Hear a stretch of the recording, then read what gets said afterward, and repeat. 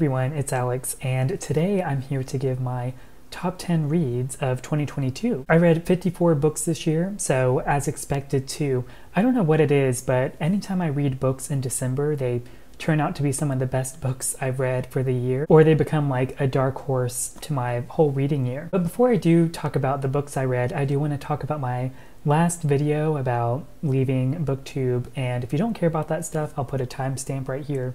That way you can skip all this stuff and just go to the rankings of the books I read. And with that last video, a lot of people said really nice things that was kind of overwhelming, but in some ways I just wanted to clarify exactly about why I'm leaving BookTube, because I didn't really explain it. And people were wondering where they can find me elsewhere, so I am on Goodreads and Instagram, so all of that's linked on my About page in case you're wondering. And to be honest, there's not really a reason as to why I'm leaving. It's just really, again, thinking of how many books I read in my life, it's probably close to 600, or at least according to Goodreads. So I don't know, I just feel like me being in my late 20s, that's like a bunch of books that I've read. So really, I feel like in a way, not doing BookTube, even though there's maybe not an exact correlation, will cause me to read a lot more slowly, which is what I prefer. But even me reading quote unquote a lot, like 54 books for a year, which is a lot, especially to, you know, people that don't know about BookTube or maybe don't read as frequently as a hobby. BookTube has never made me feel like I have to read more, so that's not what I'm saying at all. If anything, the benefit of BookTube to me has been the benefit of articulating myself and me really loving giving a presentation about a book, whether through a book review or just talking about it like in a wrap-up or something. So that's what I've enjoyed the most, this sense of maybe quote-unquote critical thinking that reading has allowed me, which some people might say is fun. To be honest, since having made that video back in October, I think it has given me some distance about me thinking more about BookTube, and I may even say that perhaps I was a little too premature about how I describe leaving BookTube exactly. Because like I said, with this past month, or I guess this current month being December, I have read a lot of great stuff, and it made me the most excited I've been possibly with me consuming books that I've been reading all year in some ways. And that initial reaction didn't like make me think that I wanted to post my thoughts on BookTube completely, but it did make me realize that I did want to think about what I read a lot this month, but then I realized I had nowhere to really do that other than the space of BookTube. I could do it somewhere like Instagram or something, but for those of you that follow me on there, I'm not like a complete book person on there. It's much more like my personal life, and it just so happens to be about books sometimes. So I think now, revising my ideas about BookTube, tentatively speaking, I think I'll do this. I plan to do, hopefully, 2 videos a year, and that's it. So maybe like in June, a mid-year reading check-in, and then of course the end of year December top reads kind of video. And that's a big if on the mid-year one, because to be honest, I really don't know how much I will plan to read in 2023. Maybe only like literally a handful of books, like 4 or 5 maybe, but definitely one series that I'll end up talking about later in this video. So yeah, that's like a revision to my whole leaving BookTube thing, which in a way I kind of feel like I am lying to people based on that, but I mean, you know, people will be lied to in different scenarios in your life, so you know, this is only another life lesson for you, I guess. So yeah, maybe a max of 2 videos a year, that's pretty much it.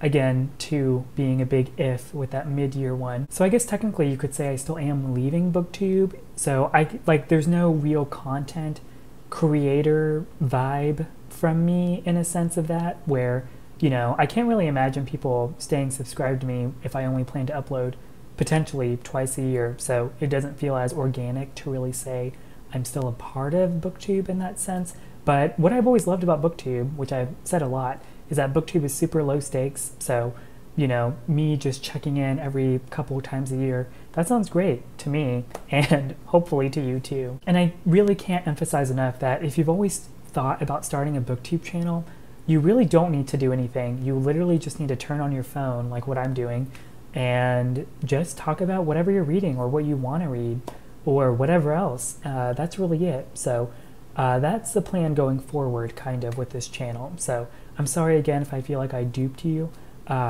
but hopefully you consider this good news. It's good news to me, so I'm glad I'm not giving this up completely. But yeah, we'll see. Hopefully June, something. But definitely, if you don't see me by then, you'll definitely see me at the end of next year for my, not even top reads, because who knows if I'll have read enough to have a top reads, but at least like a reading wrap up for the year and my general thoughts next year. So yeah, that's it on that. But now moving on to the top 10 reads of the year. So I feel like I rambled there a lot in the beginning, so I'm going to do like this a lot for the number 10. So if you're like screen grabbing and trying to find where it all starts, it's starting here. So coming in at number 10, I have An Exciting and Vivid Inner Life by Dalla Rosa. This is a short story collection that to me does a really great job at hosting a lot of characters that have this great theme regarding ambition. A lot of these characters have very unique goals that they're trying to mentally assess whether or not is within their grasp. Usually at the capacity of some unique restrictions that are usually related to their job or what their job can afford them to do with their own resources. It gives the tone of the stories this practicality, which is kind of refreshing because I feel like so many literary fiction stories or even long form fiction I read has this sort of romanticized sense to it, but this collection kind of really squashes that, and I really like that. Instead of characters imagining their desires, I feel like these characters really take action and initiative, even if in doing so in maybe some unethical ways that really pave the way for the characters to think about their own moral rearing. Or at least what I liked, I feel like it was uncovering a lot of instinctive, selfish qualities and trying to really carve out where those feelings are coming from, making the characters turn back on themselves and wonder if they really know who they think they are. So yeah, really good collection, I think really solid, and I'm really excited for Dalla Rosa's next project. Coming in at number 9, we have Dogs of Summer by Andrea Abreu, translated from the Spanish by Julia Sanchez. This novel follows two girls living their childhood in the Canary Islands, and immediately upon reading this book you'll know that it's very grotesque. The first page talking about young girls throwing up, and it doesn't stop there. I really think it speaks to how well Abreu does at what I think is a defining characteristic of childhood being this idea, especially in a pair or a unit of these two girls, how they mimic each other, and the sense of mimicry is trying to find this model of what can be anticipated adolescence or adulthood. And even between these two girls, I think they're really great at being characterized. I feel like they were really like specific and interesting. And as these two girls describe in the periphery these other people that live in their neighborhood, it's really a matter of these other kids too developing their own sense of mimicry that I talk about, whether playing with Barbies and wondering if unfortunately you'll be abused, or undermining the professionalism of a teacher trying to get you off a sexual chat room. This book is just really engaging on behalf of our narrator, and how she has conflict with possessing her own independence while in contrast to her best friend. And props to this book too, because often with child characters I lose interest pretty quickly, but I feel like they were written with a lot of maturity and a lot of skill. Because I feel like, at least for me, like, you know, when you're a child, that's the oldest you are, so you think you already know everything, and I feel like that's kind of the tone of what these two girls have. And I really like this book. I think it was like really quippy and quick and interesting and has a lot to say, so I really liked it, and I hope people pick it up in the new year. Coming in at number 8, I have Sula by Toni Morrison, similarly being another book about friendship between two girls. And I've read The Bluest Eye by Toni Morrison before, so I understood the writing style I was getting into, and Morrison continues to be on a league of her own to me, so I can't wait to go through more of her backlist in the new year. There's just something about how she writes with so much confidence that I would literally believe anything she writes about. In this case, Sula being about those two friends I mentioned being Sula and Nell. Their friendship comes to a head whenever a certain event happens that really imprints on their memory and kind of haunts them. But even beyond that, I think Morrison is a master at really knowing how to mythologize the whole environment in which a character inhabits. No less creating a setting that lasts between the 1920s and 1940s. I think Morrison is so consistent at completely fleshing out this whole world, even if it is fiction, which I think is a goal often. I think books kind of forget, because I feel like books to me that I'm reading are so character driven that they kind of lose that sense of the world, in a sense, for the lack of a better term. I think Morrison paints that so well because even beyond Sula and Nell in this book, there are other characters that have these very visceral reactions to certain events in this town or community that really creates the narrative, again, of this word I've been using, this mythology. And even amidst all that, there's so much tragedy, which is so meticulously described, and it's horrible and really like stays with you in your memory. And how incredible it is that Morrison is able to make Sula and Nell these two characters and two women that really understand as they're aging how their upbringing really influences and, more importantly, gives them enough time to formulate their own opinions, causing Sula and Nell to actually go in different trajectories in their life. And between the both of them, one trajectory isn't better than the other, but the whole ride and experience is the best part. So yeah, I really love this, and I am excited to read more of Morrison in the future, definitely. Coming in at number 7 is actually one of those December reads that I mentioned, and it's 3 Rooms by Joe Hamya. And this is a real return to form to me, and by that I mean reading a book about a sad 20-something. In 3 Rooms, we follow this woman who I believe is unnamed as she's beginning to be a graduate student, so it sounds perfectly aimless. And our narrator is really inspired and really enriched by thinking about A Room of One's Own by Virginia Woolf, which is a green flag for me. And in some ways, the novel is a direct parallel to A Room of One's Own, but just like, to me, I would best describe it as a modern, not retelling, but I feel like the sentiments of like wanting to understand how the restrictions of one's life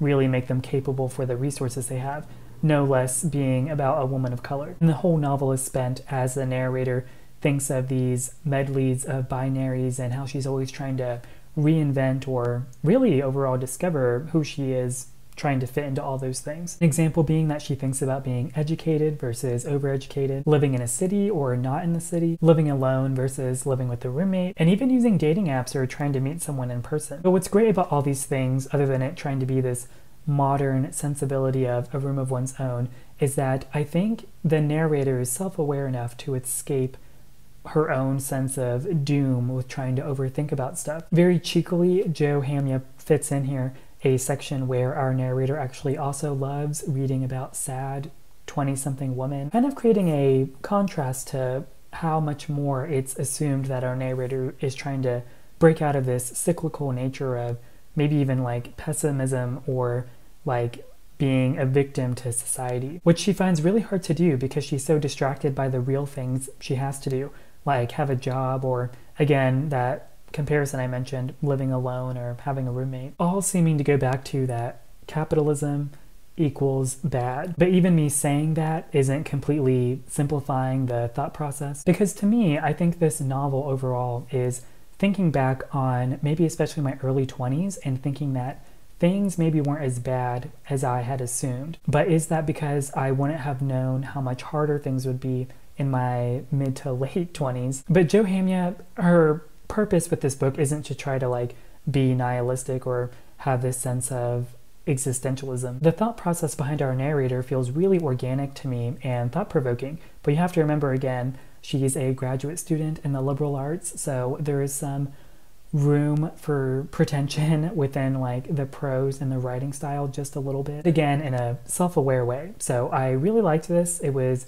very thought-provoking, again, I've used that word, but I just really liked this, and I liked the vibe and the voice, and any references to Virginia Woolf I'll always eat up. Coming at number 6 with a non-fiction appearance is Hola, Papi by John Paul Brammer. This is an essay collection about Brammer's time being a gay advice columnist. I'm really surprised actually that whenever I was making this list that this book came up so high or on this list at all, because when I was first reading the essays in here, they did come off as really twee and entertaining and on that commercial side to me. But I was slowly realizing as I was reading these essays in order that it also caused Brammer to also open up and become more vulnerable with inserting his own philosophies about being a gay man of color within his own advice. What I really love is that Brammer is always focused on his audience or the patron that's like tuning in trying to get some advice. So there's certainly still this sense of professionalism about it that I really appreciated. Because John Paul Brammer is also really funny. I think he has a great personality, and even me just reading this, like, words on pages, I could totally tell that he had so much charm. And I just, again, really love how he was so relatable without making his advice about him, even if he was citing some anecdotes for these patrons to relate to. But the cherry on top is that anytime that Brammer was giving advice from his own life, they of course often were also about other gay men. And in doing so, he was also really respecting these gay men that he was telling stories about, really understanding their own awakening with their sexuality, even if it was kind of bad news for Brammer within the story's outcomes. So this synthesis of taking from his own real life and again thinking of his audience being a person wanting this advice, I think was really well done and perfectly executed. So it can be both. It can be the twee entertaining stuff that I did enjoy in the beginning, but later on I think it does dive deeper and we get to know Brammer more. So I really liked this, and it was a great, like, refreshing, happy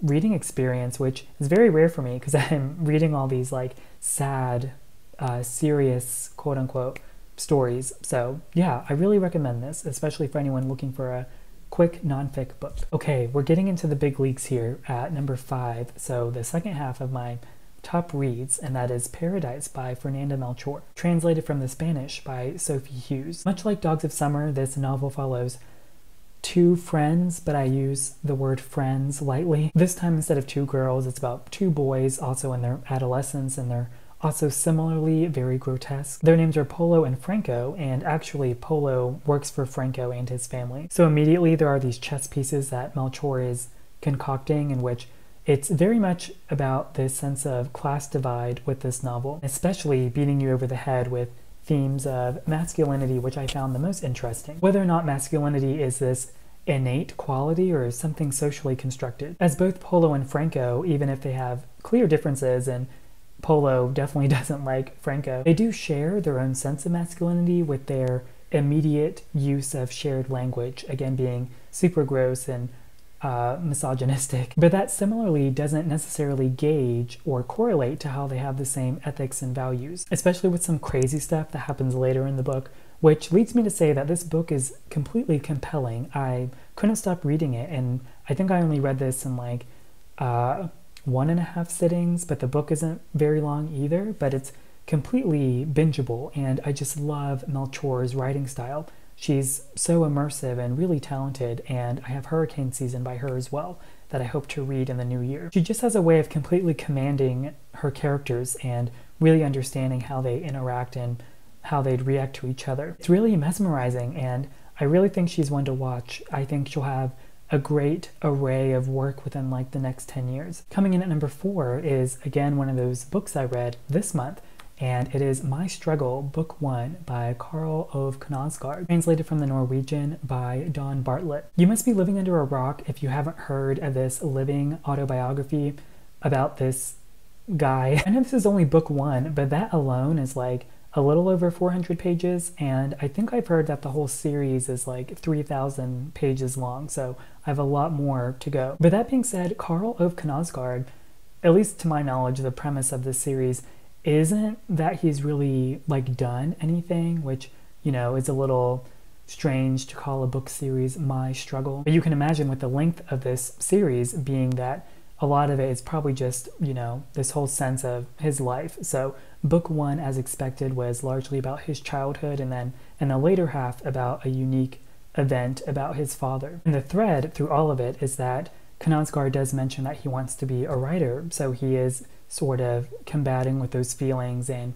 trying to work those things out. Even as we're introduced to the book in the first place from Knausgard being an adult, again thinking about his dad, there's some like dad issues in this book, so maybe that's why I like it. So we're given the secret of knowing that Knausgard is already reflecting on his childhood and adolescence, so it's like a present to past kind of ish back to present again. So what is it about this series that puts it so high on my list? And for me, I think it's just that Knausgard is a writer that really understands his reader. I read this book purely under its own categorization of being treated as fiction, although it's very much well aware that Knausgard is just, you know, writing nonfiction. Even with inserting himself being about Knausgard, like Karl Ove himself novelized into this book and for the whole rest of the series, I think what did it for me is that I just couldn't escape the spell of Knausgard's hypnotizing way of just describing these very specific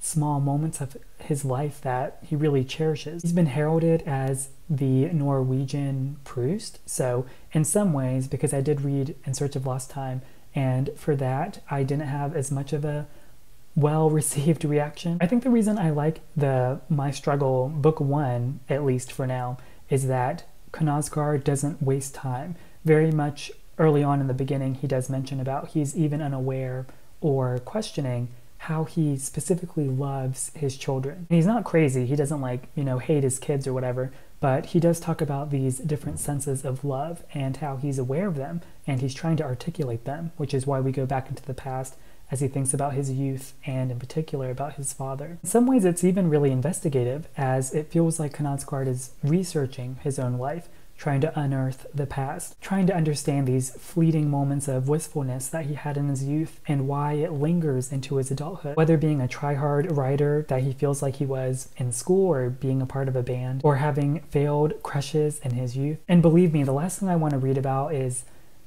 straight people having sex with each other. But Knausgard really knows how to write a sentence and makes me so compelled to always keep reading. I think I whizzed through this book in like a day and a half, and again it's a little over 400 pages and the margins are not generous. I don't know, I can't really explain it, but it just feels like a book that's really ambitious and in its own way true to life. I say as like a late 20-something. So I get the hype, and I can't wait to read the rest of the series next year, which I plan to do, which is why earlier I mentioned the whole possible mid-year check-in. I'm kind of worried if I do that, it's just going to be me talking about the rest of the series the whole time. If there's any point of reference that I can give about what My Struggle reminds me of that I've read, which is probably why I really liked it, is it reminds me a lot of The Liars Club by Mary Karr, which is one of my favorite books and probably my favorite nonfiction book. So if you've read that, or if you've read Mary Karr, I would highly recommend also picking up Knausgard. Okay, so I need to preface number 3 being that I am unwell. So Taking the Bronze is Simple Passion by Annie Ernaux, translated from the French by Tanya Leslie. I first read The Years by Annie Ernaux, and it was my first book I read by her a few years ago. And it was this beautiful synthesis of personal memory and history, and I think it was so wonderfully done and so professional and wonderful, and I think a book that a lot of people would really enjoy. It was so vivid about life, and it felt like Ernaux had this secret ability to step back in time at any duration that she wanted, and she could fully realize her memories and really transport a reader there. So then I read Getting Lost by Annie Ernaux earlier this year, which is just like a diary that she kept, but I learned that through the diaries from Getting Lost, her whole experience with that is what inspired Simple Passion. And the reason I say I'm unwell is because I relate in some ways to Ernaux's feelings that she describes in Getting Lost and also Simple Passion. Best summarized, that I think Annie Ernaux is the most down bad person I've never met in my life. So to recap, again, Ernaux, I think, being this master of memory. I totally get why, because she had this crush on this guy and she had an affair, so that's why she kept the diaries that are entailed in Getting Lost. And with Simple Passion, it's just this quote-unquote fictionalized version of that experience. And this guy treats her so bad, and I loved it. So the reason Simple Passion is so high on my list is, on one hand, I think it's a really very well-written dedication and homage, again, to memory, which Ernaux is a master of. Sometimes when I read writers, I always think, especially writers as regarded as Ernaux, and how people love The Years and love her whole work, but I always forget all the time that writers are real people with real lives and interests and desires. So reading Getting Lost and Simple Passion, as intimate as they are and very raw and vulnerable, and there's some things that Ernaux says in Simple Passion that I don't know if it was the times or what, but she says some very strange stuff about, gay people and AIDS, but I'm overlooking that. But she's so genuine, and I just really believe that she needs and loves writing, which is a feeling, to be honest, I feel like I should always get from a writer I read, even beyond nonfiction. I feel like I should just tell that from their work with the dedication to fiction they have if I'm reading a novel, which I know is a really unrealistic pedestal to put a writer on, because they don't have to share vulnerable things to me in order for me to like them. I can totally understand that separation of privacy, which Ernaux definitely does not have. But even with how sparse and brief that simple passion is, I think that really does reflect the yearning and pining of a past romantic experience. As Ernaux tries to formulate and literally create this fictionalized sense of a conclusion and a goodbye to an experience that didn't feel completely resolved, and how much, upon reflection, that can teach you about yourself, or in Ernaux's case, her having some life lessons of her own, especially in this quote that I wanted to read to you. Ernaux states, "I discovered what people are capable of, in other words, anything, sublime or deadly desires, lack of dignity, attitudes and beliefs I had found absurd in others until I myself turned to them. Without knowing it, he brought me closer to the world." Even beyond the romantic implications of this relationship that Ernaux had, I think it can really extend to any philosophy about choosing to maintain a relationship, even platonic ones. And aren't relationships something we should always be turning over in our head, like repeatedly, just understanding why we cherish them or why we choose to voluntarily partake in them? I don't know, maybe I'm just being a little too woo-woo with my reading experience of this, but I really loved it, and I, as always, really love Annie Ernaux, so I'm excited to read, probably, realistically, the rest of her backlog in 2023. And now taking the silver, which might be a shock to many, is Either Or by Elif Batuman. I know a lot of you are doing some finger wagging, and you probably thought this would be my #1 read, but it was pretty darn close. As what probably doesn't surprise many of you if you've been watching me for a while, is that I often cite that my favorite novel is The Idiot by Elif Batuman, as Either Or is actually a sequel to The Idiot. In Either Or, we follow our narrator again, Celine, as she's partaking in her sophomore year at Harvard. We last left Celine literally at the end of her freshman year, where she iconically states that she feels she hadn't learned a thing at all, which made me happy to finish Either Or, and I feel like Celine has learned a lot now. And I know between the discussions of The Idiot and Either Or, a lot of people either love it or hate it. I'm definitely in the love it category, mainly because I know a lot of people have trouble with it being described as a novel or novels about nothing, which I would say is entirely true. Our initial gateway into understanding Celine more is that she is someone that, generally speaking, has a hang-up about this crush that she had on a classmate. While simple in nature with a premise like that, I feel like what really sells The Idiot and Either Or for me this time being the interactions that Celine has with her fellow classmates and other characters. And for me, claiming that Batuman especially is a master at dialogue, whether or not positioning intellectual debates in which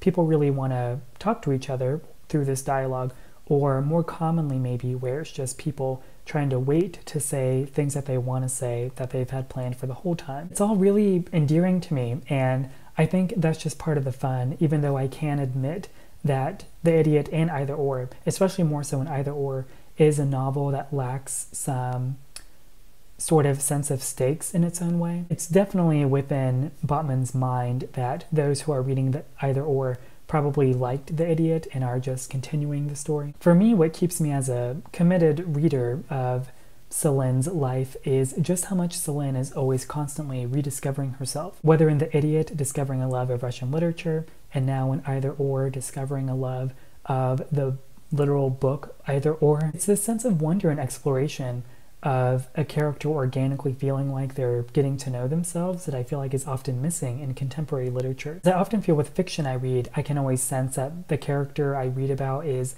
trying to cut to the chase and immediately get to where they want to be. But Celine is someone that always ponders about things and always changes her mind and always tries to resist being haunted by email exchanges with a crush. But I totally get the kind of impatience that people can have with a book like Either Or, maybe even more so than The Idiot, even though that I think Either Or is more readable. Maybe it's a mirror to how I described Annie Ernaux in Simple Passion, that I just really like feeling like I get to know the writer through their work, that I feel like is what's happening to me with Elif Batuman and Either Or. But if you want more convincing about this book, I highly recommend, or in fact encourage, that you go watch Claire's book review of this, because I think it's so good and so well thought out. Claire and I both love The Idiot and Elif Batuman, and one of these days I'm going to get her a Zazzle DIY dupe version of the Either Or sweatshirt. But before you go off and watch Claire's review of Either Or, you can also watch mine for my full thoughts and why I love the book.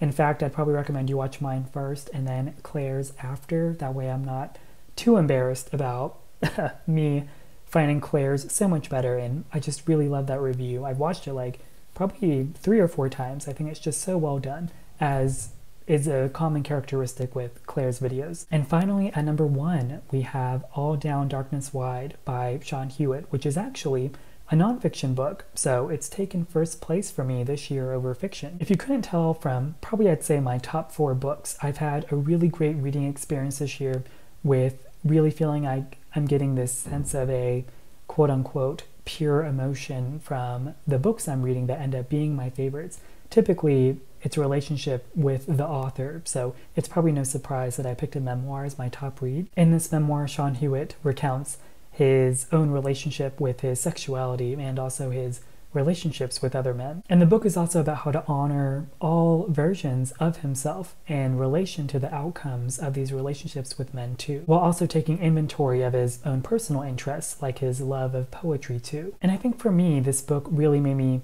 again, similar to Knausgard, think about how we use that word love in relation to it being characterized to mean different things, especially when we recount how sometimes our demonstrations of love are sometimes our biggest outcomes of our sense of failure. Again, mostly in the context of me noticing how Hewitt writes about relationships, I think it's something really haunting and something that really stayed with me and I found really thought-provoking. As Hewitt himself expresses feelings of his own guilt and shame, again with a part of this book being about discovering his own sexuality too, and how he does so constantly, having us ask oneself whether or not we really ever have a time where we get to stop knowing ourselves. And sprinkled in there also thematically and symbolically, I think this memoir has really great gestures toward that, all tied together because I think this book is one of the most well-written books I've ever read. I'm not really one that cares about the prose of a book really affecting my reading experience, but here, without a doubt, it's all written so elegantly and effortlessly. And through Hewitt's own references of joy and pain, there's also this immense sense of gratitude with the people he's met and the people he loves and how he cherishes them and describes them too. It's a book that's really hypnotizing to read. I think it has this really effortless rhythm to it that kind of lulls you along into wanting to keep reading and just always wanting to feel captured by these sneaking suspicions of feelings that Hewitt's describing without being so literal, which is somewhat strange to say because I feel like in some ways there is this emotional capacity to what Hewitt is writing about, because in some ways I feel like he himself feels reserved in some instances whenever attempting to describe so beautifully his own thoughts about other people or his environment in general. A large part of this memoir is actually Hewitt describing his partner and their depression. It's a thin line that's hard to really,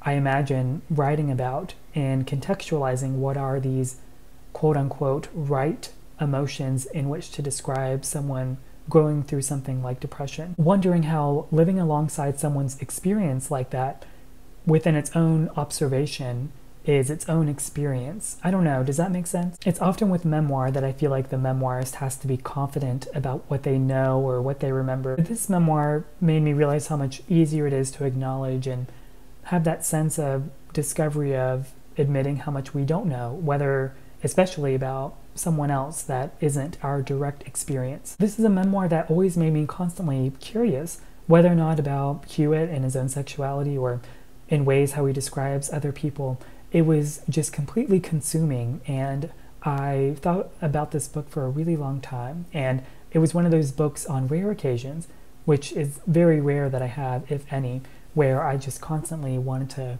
get back to any instance I could to go read more of this book, like if I was at work or something. It's a book that made me wonder, how is it that we can constantly assert our lives, and especially in regard to how it always evolves, whether about ourselves or the people that we choose to keep alongside with us. And more so than any book that I've mentioned in this list, I think that's why it deserves this top spot. I think just really making me think about a lot. And it's a book I really love and I hope more people read in the new year. All right, and that does it for my top 10 reads of 2022. I feel like I'm catching this all pretty early, so I feel like now I can relax and watch everyone else's top reads eventually of the year, which I'm really looking forward to. And again, like I said earlier in this video, even though I am revising slightly what it means to quote-unquote leave BookTube, again, I really appreciated all those thoughts that I received on my last video. It was, you know, a lot to really take in, just like how grateful I feel of this platform. Last but not least, happy reading and happy holidays. And I hope everyone has a great reading start in the new year. As always, thanks for watching, and I'll see you next time.